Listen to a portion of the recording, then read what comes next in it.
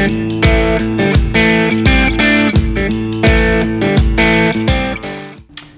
what's up everybody? Hope y'all have been doing good. I know it's been a while since I've done a video, so I'm just here to update y'all and kind of show you how my life's been going lately. I have more time now since like our third year of dental school is a lot less labor intensive in terms of like studying. We've already learned a bunch of the stuff they wanted to tell us, so here we are. So with that being said, y'all, we'll get started. So I bought a lawnmower the other day. So we moved into this house and I have a pretty small yard, so I've been like weed eating it for the last few months and I just couldn't take it anymore. So I kind of just pulled the plug on it and said, you know what, I'm just gonna buy a small little push mow. It's an electric one, so we'll see how it works. I'm gonna not mow today because it's like 25 degrees out right now, and plus I weed eated the yard like a week ago. So but today what I'm gonna do is I'm just gonna put it all together and we'll put it in my garage and have it ready for the next time. Okay, so I have the mower all set up now. This is what it looks like. It is a brushless mower, 40 volts, it's electric, comes with this little like grass catcher, I guess you could say. It reminds me kind of like an electric car. It's kind of weird. I've only had gas powered mowers, but it comes with two batteries, and these are the batteries right here. And I guess it's pretty cool because Hypervolt has like kind of interchangeable batteries, and it also came with two of the same chargers here. So from what I understand, after you charge these batteries up, they go right here in this little slot, and then you are able to mow. So for today, I'm not gonna mow because it's like 25 degrees outside, but in the future, when I do mow, we'll see how this works. So over the weekend, I actually ended up running a local 5K. It was called the Bigfoot Dash. It was actually really good. There were about 150 to 200 people that showed up. It was actually on a whim that I signed up for it. I didn't really make much out of it. It was my first race into the new year, so I decided I was just gonna kind of run it low and slow. I ended up coming in, I think it was actually sub 30. My final time was about, I think it was 28 minutes. At this moment in time, what you're seeing is actually the beginning of the race. This is actually a hard course because it bottlenecks right here. So if you're wanting to go fast, you really have to be in the front. It was about 40 degrees out and windy, so it took a little bit to get warm, but as you see me coming in here, I was actually ready to be finished with this 5K.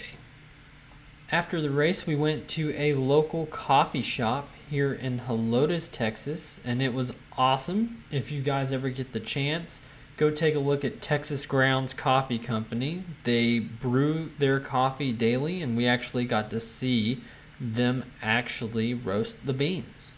All right, welcome to the home gym, the pain cave, the garage, whatever you want to call it. So today we're doing a 15-minute EMOM, burpees, push-ups, and squats, and then I'm gonna do a like 15 to 30-minute walk on the treadmill. This is the treadmill. I mean, I got it for free, so I'm not mad about it, but the kicker is I'm doing all of this in a weighted vest. So I have two 10-pound Rogue plates that I'll be wearing within it, and for the walk I'm putting the incline up like super high, really working the legs.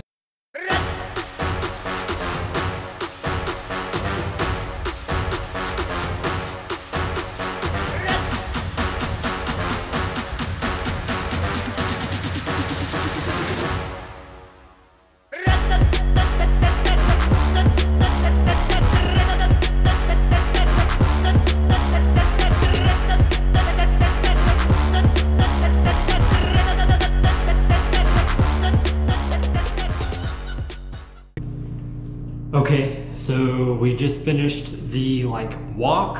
I don't know if y'all can see my Garmin, but we got 1.34 miles, 22:29 pace in 30 minutes. I just set the incline pretty high and just feel it in my legs. So with that being said, we are done working out for tonight. Just kind of a light little, CrossFit type style, and then leg burner to finish it off. With that being said, I'll see you guys tomorrow. It's Thursday morning now. Just got to school or to clinic. I'm basically coming in early so I can mount a cast for a patient that I'm going to deliver a removable denture to, removable partial denture to. I have a denture case I'm starting today, so that's going to be fun. First one of the year, so we'll see how that goes. I'm working with a prosthodontist, so it should be pretty smooth sailing today, hopefully. All right, so I'll show you how I'm kind of mounting this cast and everything, and see you when clinic is over. Because the patient is missing their maxillary molars, I put some denture base plate wax to kind of simulate the distance between her two arches. I put some mounting stone on there, kind of make it into a mountain, and then what I end up doing is waiting for it to dry just a little bit to where I can start adding more on the outside of it. This kind of gives it more strength.